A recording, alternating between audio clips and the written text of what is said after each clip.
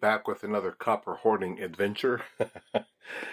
Picked up my pennies yesterday with my 2 boxes of halves, and I just went through, first of all, to make sure there weren't all 2023s, and to see if there's any, wheat penny enders or whatnot, and there wasn't, but I did get another bonus penny when I poured them all out. I had an extra penny there. That's always nice to get a bonus. It reminded me of back in the day when you would buy your laundry detergent and they would come with a tumbler, a drinking glass. And that was how they would try to develop brand loyalty, so that people would buy their brand and get a whole set of tumblers or glasses, whatever. Anyway, I will get started right away. Today we're going to talk a little bit about the future price of copper. I was reading an article about that. Anyway, let's get them started. This is the first roll I've opened, and already I found my first wheat penny, which is always fun to find. As most of you, if you watch me, know that my goal each box is to hopes to find 3 pounds of copper per box plus 10 wheat pennies. And obviously the Canadians and any other foreign things that I find just make it more fun for the hobby. But this is a 1946 Philadelphia. I'm, I believe, 38 pounds in so far for this year, which is, I think, pretty good, on track. We're just in the middle of February.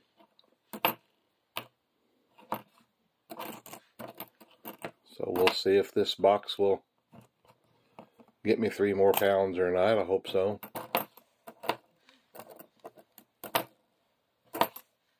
Oh, 2009.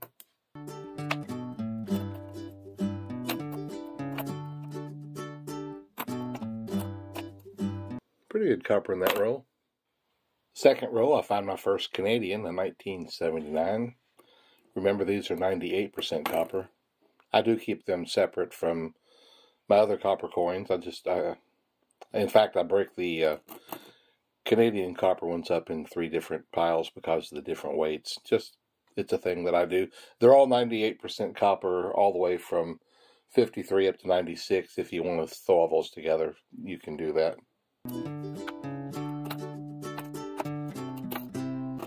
They're 98% copper before 53 too, but those are your King George and whatnot, and I think those are collectible.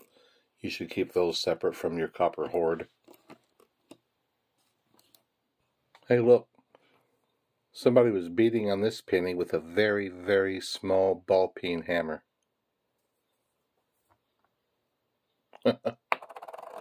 I found 2 of the 2009s now. This first one here, this is the 3rd one they came out with. This is his professional life. He's standing in front of the Capitol in Illinois. And this one is the 4th one. This is his, basically his presidency, and they're showing the almost finished, Capitol Dome there in Washington, D.C.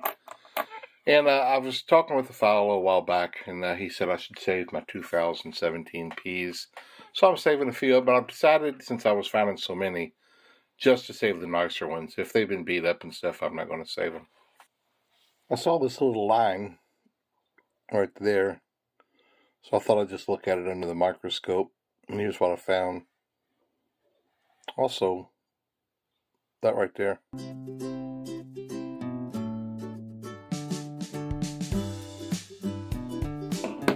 What do you think's going on with that D? It's funny, you just never know how it's going to go. In the first roll I opened, I found wheat penny number 1. This is my 20th roll, and I found wheat penny number 2. You know, I thought, hey, maybe this will be one of those boxes where I get a whole bunch of them.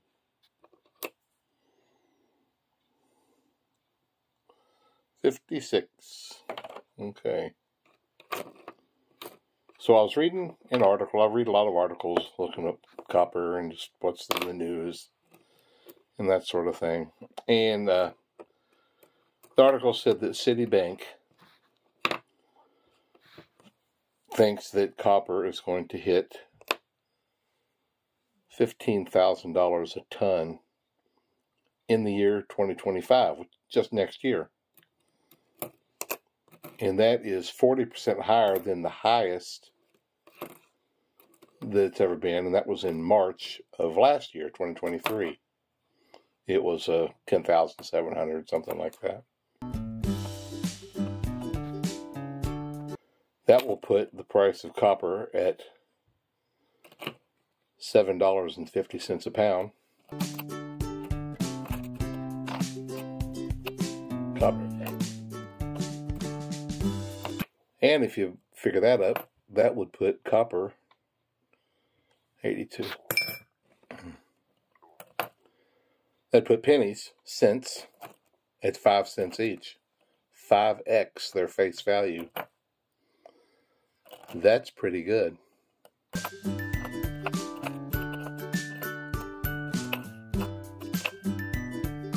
So if you're not hoarding copper yet, would that be enough to get you started? Or should you start now? 5 times the face value. That's really pretty decent, I'm telling you.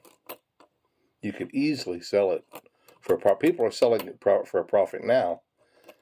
It would be really easy to do it then, and not even have to ask the full price. 23rd roll, still in the first half, and here is a 1940.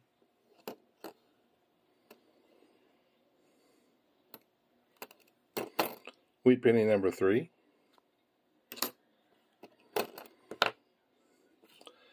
I think I'm pretty doggone close to being in line for the 3 pounds. Well, the very next row I do find wheat penny number 4.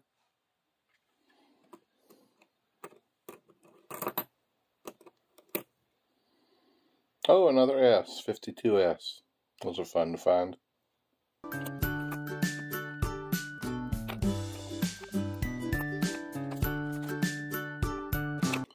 So, if these US cents or pennies go to 5 cents each in value, copper value, in 2025, my goal, of course, by the end of 2024 is to have 500 pounds. And that would make my face value to be around $725. But the copper value would then be well over $3,600. That's a substantial difference. That'd be a nice little savings there.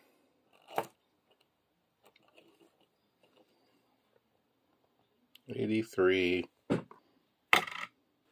zinc.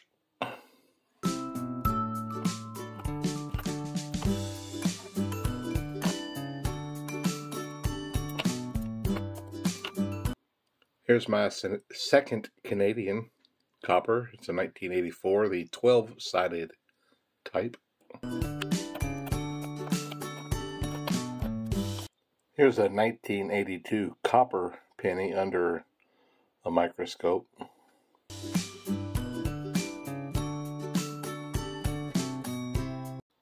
Boom, boom, and all of a sudden here I am at number 5. Just a handful of rolls. 57D.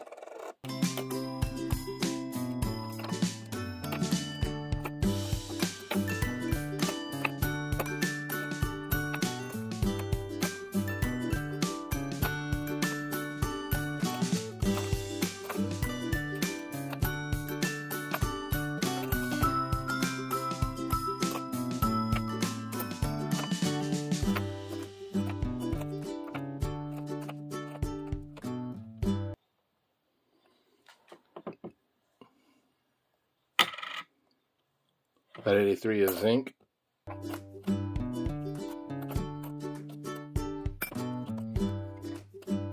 I am now in the second half, and I got to the end of this row, and I came to this. It's like, what is that? But it's a wheat penny.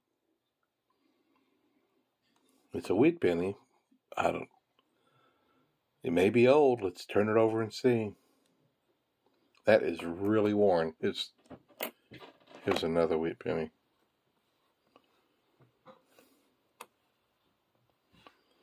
And you can see where it says cent there, United States, and the wheats. Huh. It's not that old, 1948. The front's worn, but it's certainly nothing like the back. Somebody must just have this in their pocket and rubbed on the back of that coin for a year or two, or 50. Oh well, that's number 6, I believe. And an 82. I just opened this roll and looky there. We got our dime.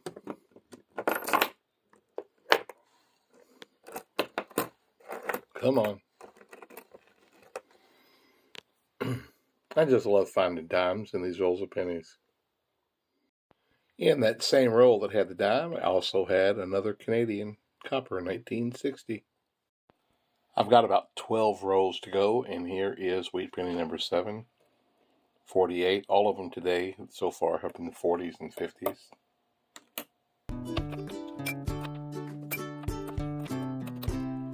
Let's say you wanted to just, things are tight. You say, I'm just going to save an extra $10 a month. You put that away, $120 a year. How long do you think it'd be before that $120 doubled in value? Quite a long time. I don't know what savings plans you can find that's good, but there's not very many good ones out there. What if you hoarded pennies? They're already worth 2.5 times their face value when you find them. And let's say they do go up like they say they're going to in 2025. Now you got 5 times your money. Pretty nice little savings plan if you ask me. A little bit of time. It's a hobby. It's saving. It's learning when you read about the coins and stuff. Learn a little bit about American history. That's zinc. That's weird looking. Is that like just gum or something? There it is. Oh, it's just something stuck to it, I guess. I'm going to look a little closer at that one.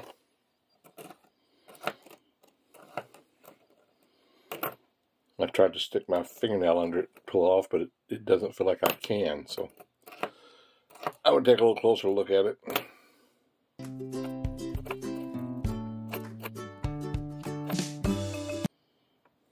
There's a 17p.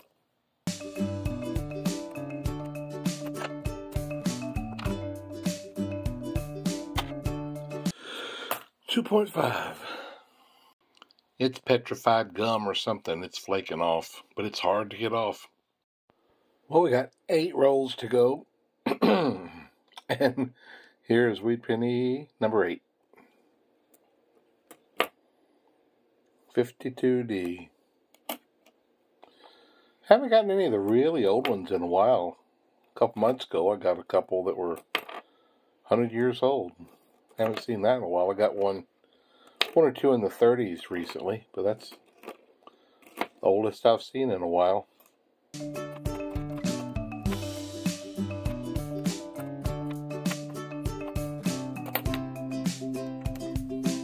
That 83 is zinc. Hey, there's another wheat penny. I have 3 of the 4 2009 designs. It'd be kind of fun. Look at that. Is that fingerprints? That is really cool. How does that happen? Huh.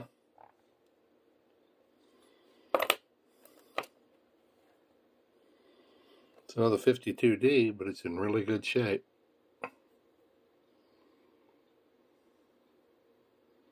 I looked up fingerprints on coins before, but I never really came up with anything. Is it just... I've tried to wipe them off, and I wasn't able to. Just curious if that's all it was, but I don't know.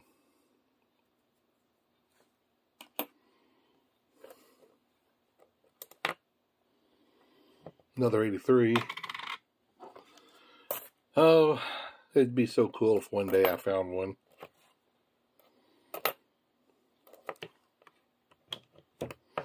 I thought I found a penny on a nickel planchet, which one person wrote an article saying that's impossible, but one has been found, and it sold for $200,000. Mine was just a, I guess, flattened, damaged penny. It was so much wider than a regular penny, and it had an odd color to it. Here it is right here. See how much wider it is? When I first saw that, I thought, that's a nickel planchet, but it's not. See, look at how it's been smashed. It don't look that much thinner, but I guess it's enough to make the difference. So when you find coins off-center like this one, clearly off-center, do you keep them? I'm curious to hear your answers on that. I put a few away, but I do find quite a few of them. This one's really clearly off-center. 5 rolls to go, and here is wheat penny number 9. And man, these grapes I buy at the grocery store are really good. They pop. I like it when they pop. 1941. So, a few rolls back, after I took all the zincs and threw them in the box and the copper in their box, when I got out the next row and I looked down, it's like, hey, where's my dime? So I finally found it in the zinc box. That was a close one. 2009. Oh, I was hoping it'd be the first one. This is the third one. That's all right.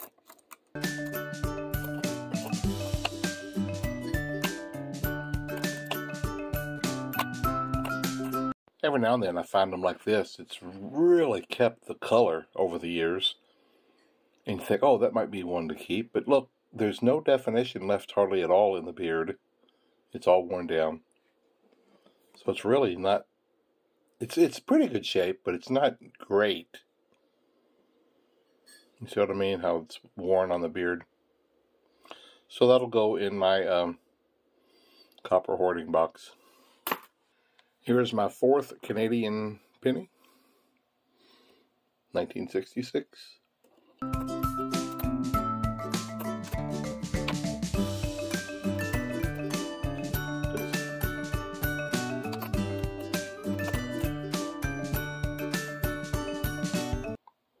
Got pretty good copper that row. I just finished my last row. Do you like how my penny box wall is coming along? One of these days I'll get to the very top. I didn't get the 10 wheats, I just got 9, and they're all from the 40s and 50s. 4 Canadians, 3 there, and then 1 there. Oops, oh goodness. That's all my 17 P's. There's my dime. What is that? Oh yeah, that's the off-center. And then my 2009s. I think I got about 5 of them.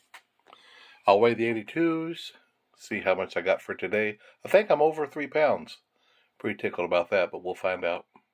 Yes, sir, Bob, I got 3 pounds and 3 ounces out of that box. Put it with my copper for the year, and I am over 41 pounds, about 41 pounds, 12 ounces. So if my next box is several ounces over my 3 pounds, then I'll have 45 pounds. Pretty cool. Well, that's it for this week, and we'll start back up next week. You guys have a good one.